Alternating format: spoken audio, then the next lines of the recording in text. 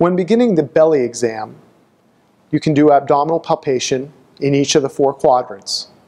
That palpation can include percussion and rebound. I'll go through each of the 4 quadrants now.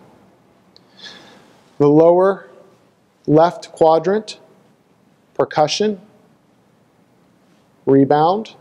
The upper left quadrant, percussion, rebound. The upper right quadrant, percussion, rebound. And the lower right quadrant, percussion, rebound.